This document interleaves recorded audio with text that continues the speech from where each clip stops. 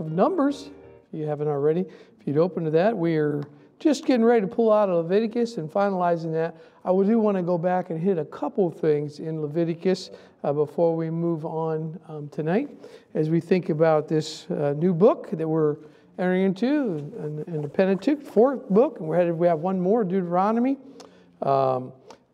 Numbers, if you're reading through the book of Numbers, the chapters are long, lots of names in the book of Numbers. Easy to get bogged down reading those names. It'll really test you on pronouncing some of those names. Don't you wish they had just simple names, Bob, Fred, Bill, Susan, you know, but a lot of these names are more complicated than what we're used to hearing. But it interests me that the Lord names people.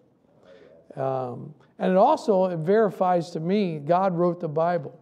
If you think about how that in history you can go back many times and they'll find where this city was actually here, this king was actually here, different things. It's like if people were so wise, it would be very easy to disprove the Bible. If you ever try to do your genealogy, you find out how complicated that is to go back very many years.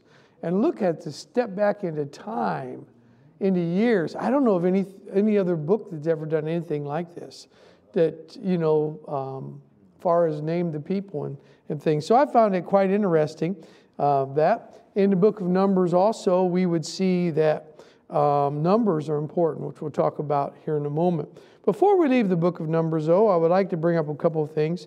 The main offerings that we discussed a little bit about the book of Leviticus. And remember, the book of Leviticus is about sacrifices. That was the key thing going on in the book of Leviticus, pointing towards one day Christ would become the supreme sacrifice. The four offerings, actually 5 offerings that we talked about, each had a significance of later in time.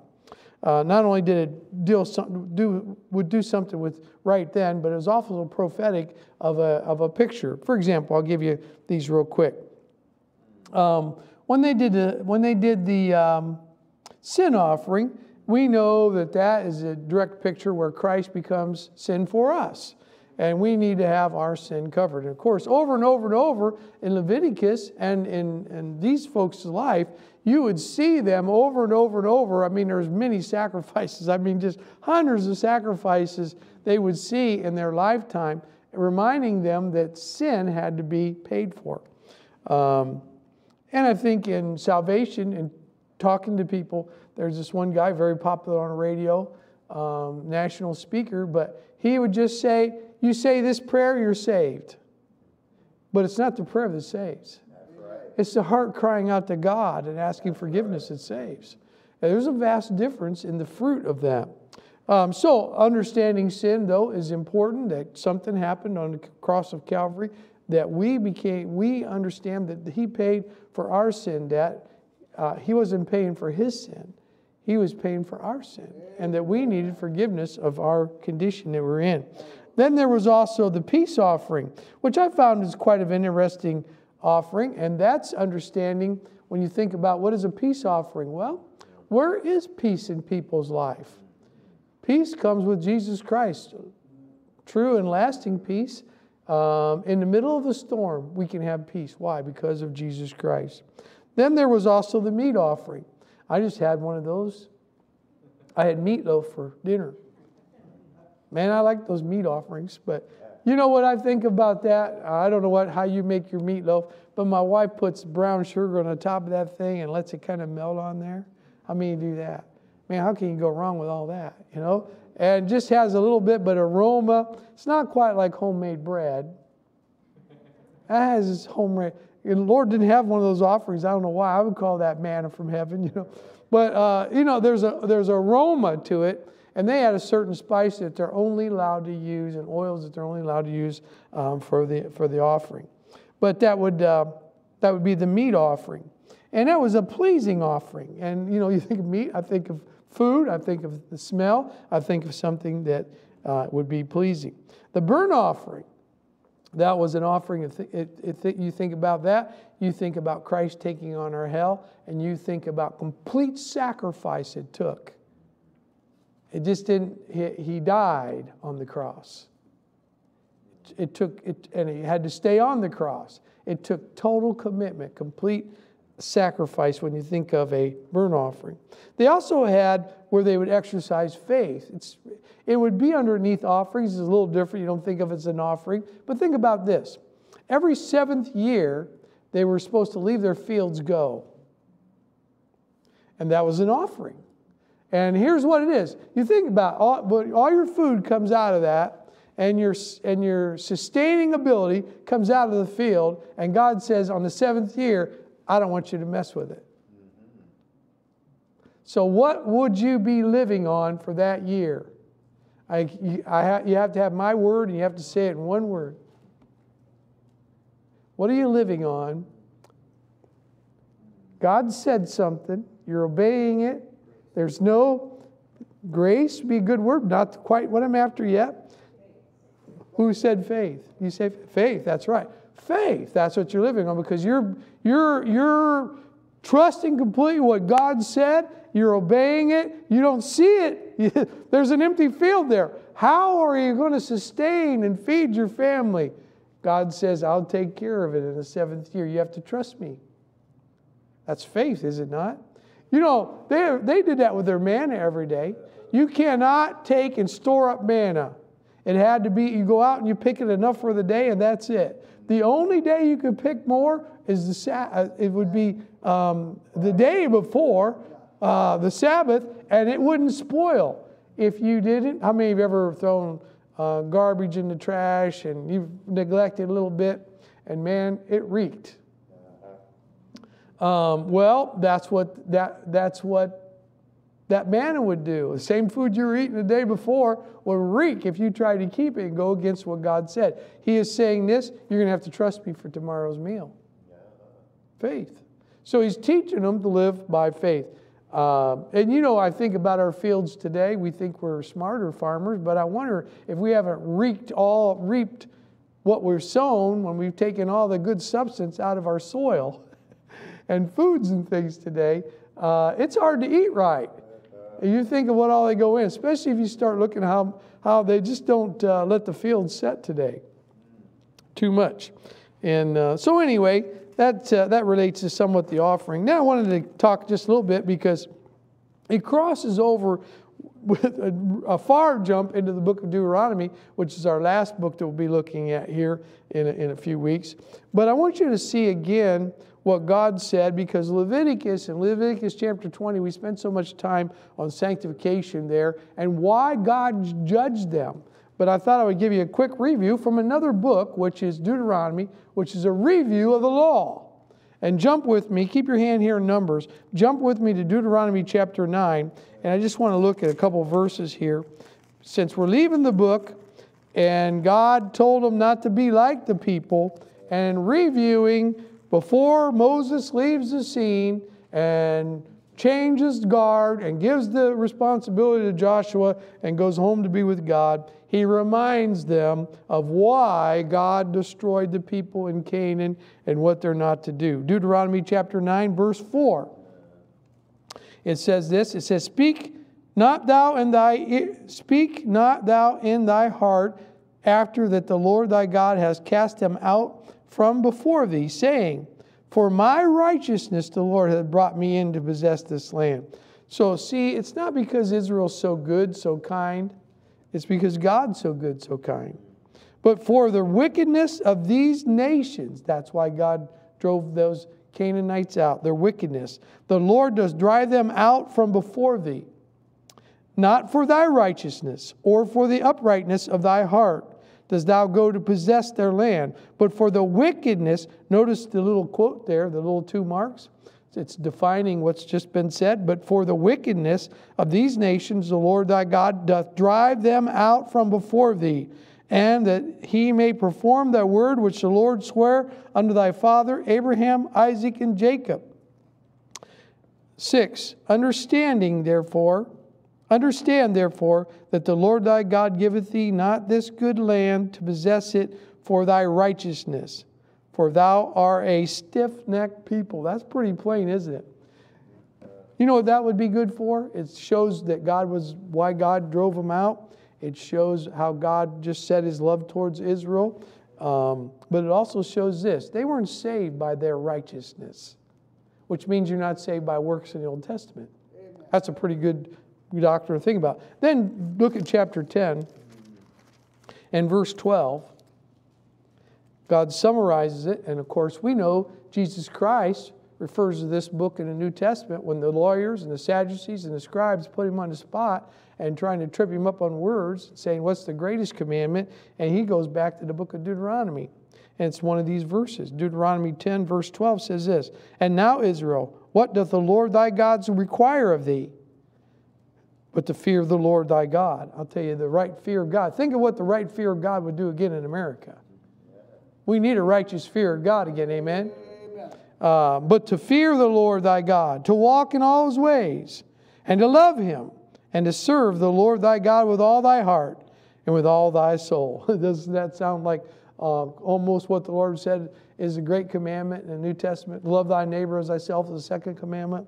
And that just shut him up. Well, I thought I'd give you just a little review because leaving that's what that's all about. When we get to the book of Numbers, how do we see Jesus in the book of Numbers? What's the greatest way we see it in the Numbers? We see him as the brazen serpent in this book. And that would be Numbers chapter 21 if you're taking notes. That's the greatest way we see him. And now, when we think about that, they didn't know this, but we are left these illustrations as in samples, the Bible would say in 1 Corinthians. And so we look back on that brazen serpent. How does that show us Jesus Christ? Well, you think about what got him into trouble. What got him into trouble? Say it in one word. A Bible word. Idolatry. Disobedience. I'm still looking for another word. It was disobedience, but one word begins with M. Got him in a whole lot of trouble. Murmuring. That's right. Got him in a lot of trouble. Is there anybody in here never murmured? You ever murmured under your breath? How many of you guys take out your garbage? How many just ever? Is there anybody that hasn't taken out garbage? Humbling job, take out garbage. How many have ever taken out garbage and murmured? This is a garbage job.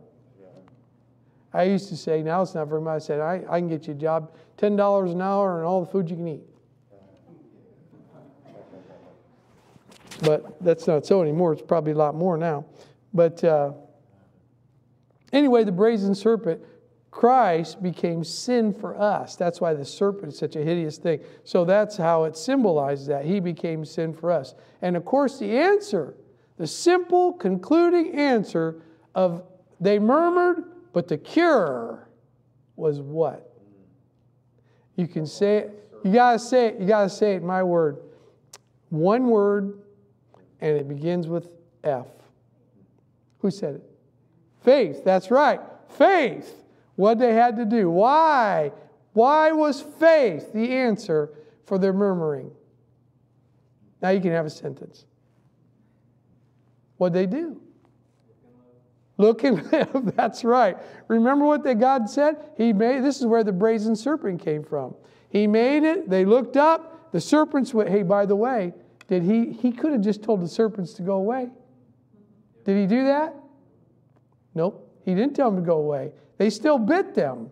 But the cure for the bite was, look at the cross. All you got to do is look, which means this. Ready? Again, you're not saved by works. You're saved by grace. They didn't deserve a cure, but God gave them a cure, and the cure was this. All you have to do is look and live. And how are we saved today?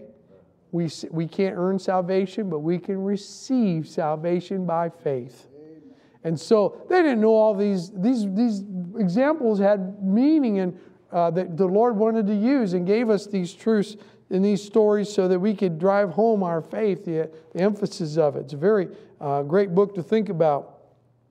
I jumped ahead of this real quick. Some wanted a copy of this. I left it up for one more week. This goes back to Leviticus. These are different things that we talked about in that book. So I'm just going to leave it up tonight. If you want to use that, you certainly can. Numbers. Go back to Numbers chapter 1. Let's read a couple verses and emphasize some things in this book. In verse 1 it says this, "The Lord spake unto Moses in the wilderness of Sinai, in the tabernacle of the congregation, on the first day of the second month, in the second year after they were come out of the land of Egypt." I mean, do you realize how much is said right there? It pinpoints a lot of different things, the months, you get a vicinity of when they're going to do all this. But also, you think of this. They've been wandering in a wilderness. They heard about one day it's going to come to an end. One day it's going to be over. We're going into the promised land. That day's coming. And did it come? Yeah, this is the whole thing. Book of Numbers is lining it up, getting it ready to step into that day is coming. Now listen, one of these days we're getting out of here. Amen. Have we been talking about it for a long time? Have we been wandering around looking for the one day when we go to the promised land into glory? Amen. One day it's going to happen, amen. Either through the rapture or just through death, we're going to be out of here. In verse 2 it says, "Take ye the sum of all the congregation of the children of Israel after their families." Now you're talking about 2 million people here now. You're not talking about an easy count. But you know what they're going to do?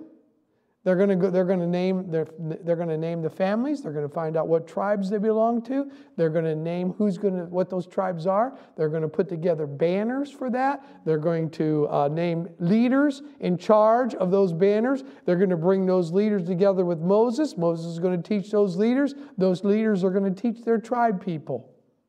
They're going to have leaders of thousands. They're going to have leaders of hundreds. They're going to have leaders of 50. It's the idea. This is a book of numbers. God counting here, God's putting them together. God's going to tell us how big the army is. I'll give it to you here tonight. And then an estimate of how many children was in this group. All these things we take from the book of Numbers. God lists the names of the people who are going to be the heads of the tribes.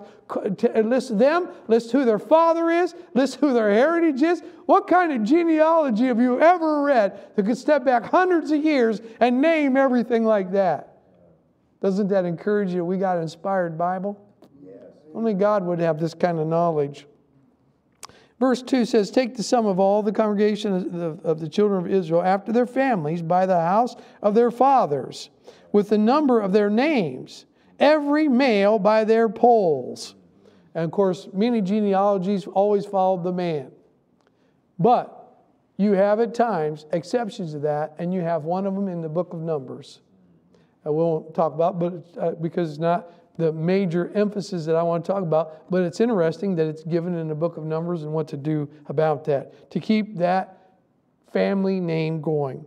Verse 3, "From 20 years old and upward, all that are able to go forth to war in Israel, thou and Aaron shall number them by their armies."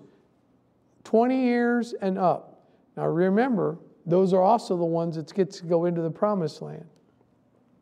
It says, "And with you shall be a man of every tribe, every one of the house of his fathers. And these are the names of the men that shall stand with you." And he begins to name all their names. So when I come to this, I don't skip the names.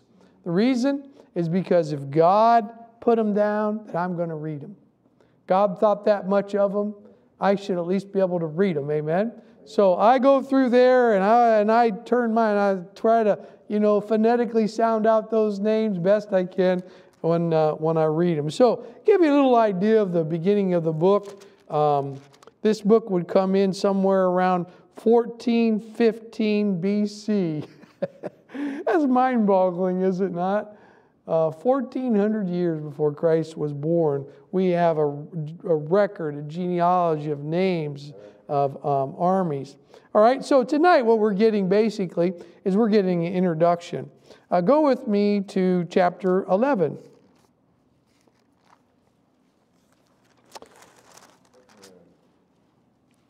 chapter 11 and verse 1. And when the people complained, it displeased the Lord, and the Lord heard it, and his anger was kindled, and the fire of the Lord burned among them and consumed them that were in the uttermost part of the camp. And the people cried unto Moses. When Moses prayed unto the Lord, the fire was quenched. And he called the name of the place Taberah, because the fire of the Lord burnt among them. And the mixed multitude that was among them fell a-lusting, and the children of Israel also wept and said, Who shall give us flesh to eat? And just that their unbelief, over and over, murmuring was a problem, and their unbelief, after seeing and hearing these stories that were told and miracles that they've seen every day that God would do in getting them out and freeing them, providing for them in a unique way in a desert place where you can't grow food or, hard to find things. God provided for 1 million people over and over and over. Now they get to a place where they're not happy. And God's not happy with their murmuring. Go to chapter 14.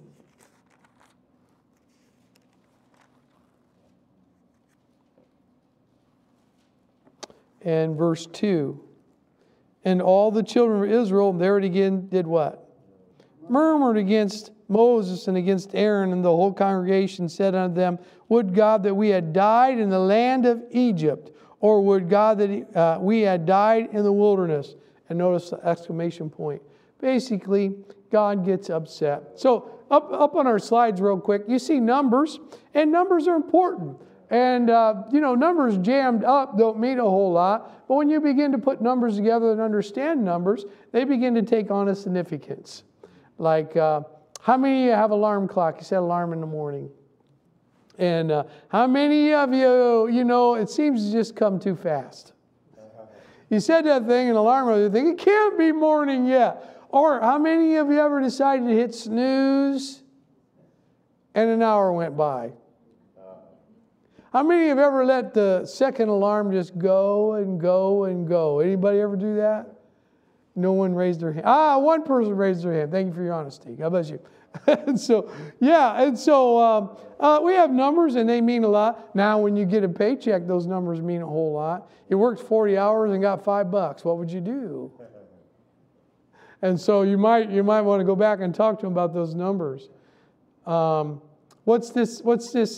What's happening here? He's complaining, that's right. He's complaining. And so, but have you ever thought that could be you? That could be me. And so, I don't know, we probably all, sooner or later, get grumbly about something and we complain. And we really think about all the blessings that we have. We probably have very little to complain about. If you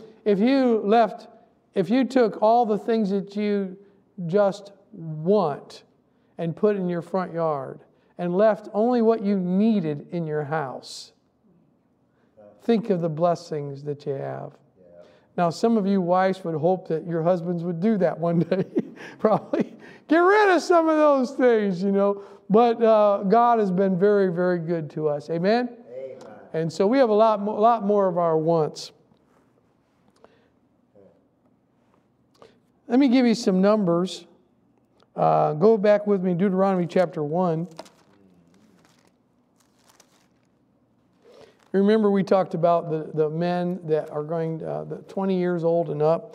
This is going to be the army that's going to go in. These are the guys that's going to do all the fighting. You know what God says? You know how many there's going to be? God says this. There's going to be 603,550 fighting men. I think that's in Numbers. Did I tell you Deuteronomy? Numbers chapter 1 and verse 46 gives us that exact number. Tells us about the 20 years and older upward in verse 45, and then verse 46, it gives us the exact number. I thought it was interesting. 603,550. I thought it was an interesting number. But again, who would know that number? From 1,400 years ago. God put that thing down. Now this is just guesstimation. Many of these numbers are given in here, but guesstimation from these numbers is that would mean that there was 400,000 women. There was 200,000 older men. There was 800,000 children. That's quite a group. That's got to be an entertaining place. 800,000 children. 100,000 mixed multitudes. Where did the mixed multitudes come from? Egypt. That's right. People who believed in the Lord God Jehovah. They believed in Him. I'm going to give you the cautions of this book. Was this right here. We've already emphasized. The caution seems to be that a repetitive problem is murmuring.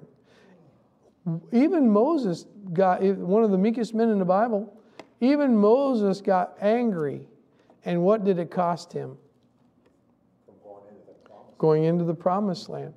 Now, how about the people who said, we can't go in?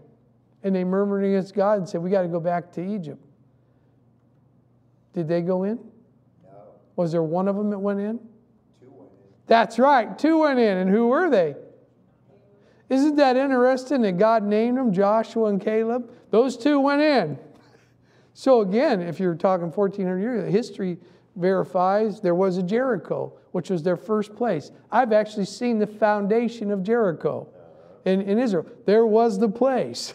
And so it's interesting that geologists can dig up these places 1,400 years ago, associate the kings and the Moabites and all these places, the surrounding places, that's all around there, and describe them to the T, and here it's in the Bible. Yeah. I mean, it's pretty interesting proof text when you begin to look at the big picture. So, let me ask you a question. When the spies went in, murmuring was a problem. When they came out, how did they affect the 2 million people? With their negativity. That's right, with their negativity. So let me ask you a question. Can complaining be contagious? Yeah. So the lesson that we would learn from this, if we just wanted to preach a message on it, we'd preach a message on grumbling can be contagious. You better be careful. Do you want to be the 10 spies, or do you want to be the 2? And what did they almost do to the 2 that were positive? Stone them. You know, I've had people mad at me because I'm happy. I'm not kidding you. They're mad at me because I'm happy.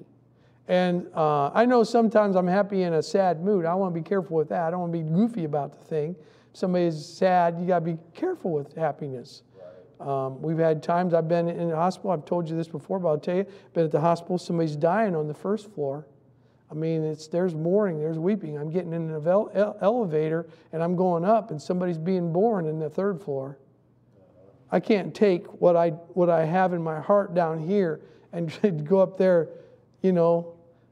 Yeah, this is the first day of their life. Today they start dying. You got to be a little more positive, amen. Think about think about what goes into raising a child. That's pretty much going to wear somebody out, is it not? But we go into it happily, maybe naive, but happily. But it's, joy is not always what people want to have. Sometimes people like to get other people complaining and grumbling with them. They want other people, yeah, that's right. And somebody walks in and says, really, we don't have anything to complain about. Oh, you don't stick out. You stick out as being a bad guy. Because your job's not so bad. I've been on jobs where people walked off those jobs because they didn't like it. And somebody else walked with them because their spirit got contagious.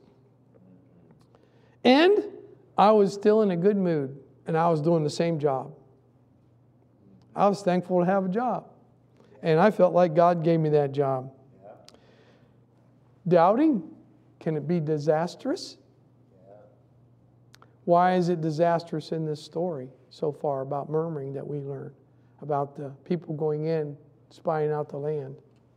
Why was that disastrous? It's affected, even what we read today, it affected somebody.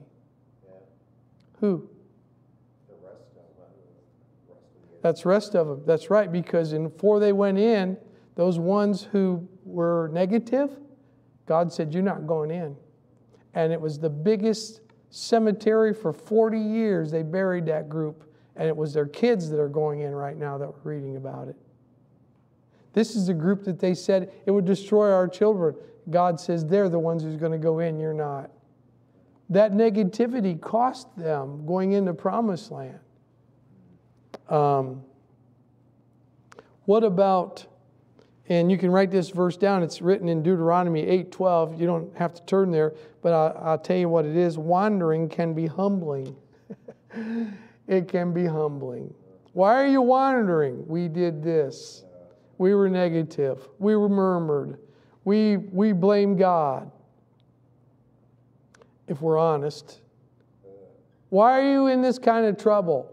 Well, my attitude. You know, people in jail sometimes have a hard time admitting. There is truth that in jail a lot of times nobody's guilty. I know we can get it wrong, but I don't think we get it wrong all that much.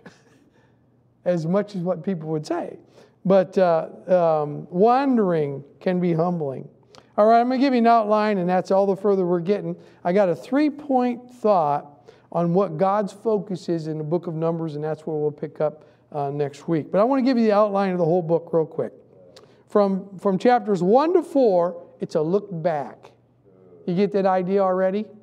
We're looking back. We're looking back at what cost them a problem. The idea is this. You're going to go into the Promised Land. Let's not do the whole thing over again. And I want to give you a warning. What cost them, Leviticus 20, the sin that they got into. If you guys do that, guess what? You're going to get thrown out of that land too. So, warning. Chapters 5 through 20 is a look within. Let's look at our own life. Let's think about our own life. Let's look inside of us. Are we negative? Are we grumbling? Are we complaining? Are we doubting? Are we humble? Chapters 27 through 30 is a look ahead. And it's about the Promised Land going in. And you know what we have? We have Moses being replaced by Joshua. We have Aaron being replaced by Eleazar, his son. We have Miriam dying along the way. We have a generation that's passed away. They've heard about the Promised Land. Now they're all going to go in. That God said those children, those are the ones you're worried about. They're the ones who's going to go in and claim the land. Now look ahead. We're about to do it. We're about to take that step. We're going to be going. It's going to happen quick. And these are your new leaders. And it's about putting everybody in order. When they go in order. And in 1 Corinthians, I think it's chapter 14, God says to the church, He says, let everything be done decently and in order. And the 1 Corinthians, the context is about a church service. Yes.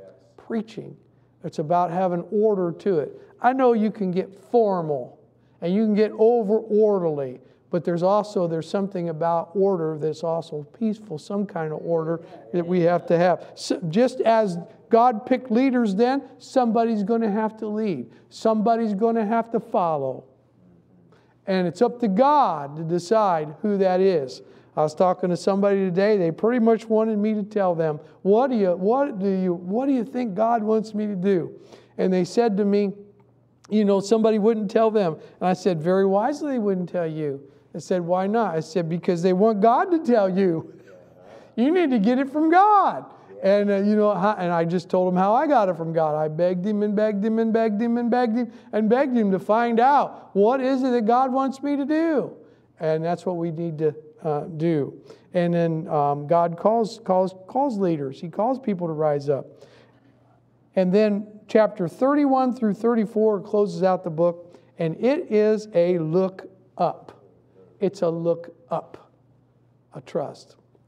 And so that's a great introduction, I hope, to this book. We covered a lot of it, information here quick.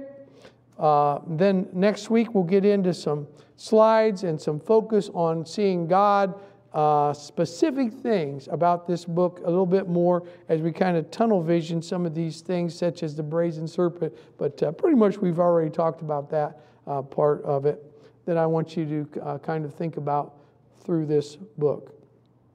If you have questions as we go through these books, please feel free to ask, especially while it's fresh on our minds and things that would be helpful to you. Let's take a moment and go to our Lord in prayer here tonight, if you would, please.